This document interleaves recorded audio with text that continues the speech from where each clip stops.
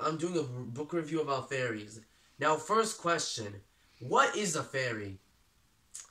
A fairy is a mythological creature that looks like a human, often with butterfly or dragonfly wings. It can be both female and male, and they can be good, and they can also be good or bad, and they can also be quite beautiful or quite ugly.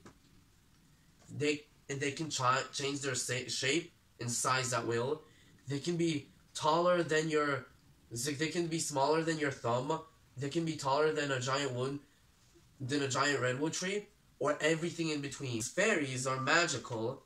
They have endless abilities, which makes them immortal. The life cycle of... The life cycle is first it's a baby.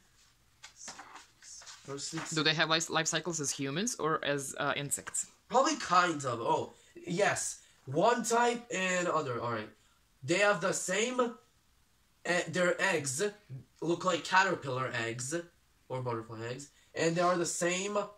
And at Flutterpillar, the fairy mother feeds her newborn with milk. So it's kind of like a human. Mm-hmm. Okay, so what are the types of fairies? Alright. Let's see. You mean fairy features? No, fairy types.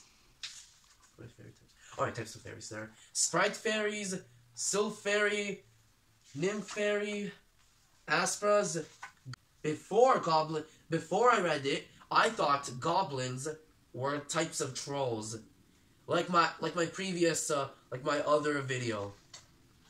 And there are also elves, pixies, brownie, and of course, the famous fairies, the tooth fairy, and the fairy godmother. That's beautiful. Thank you, Oggy, for showing us this book.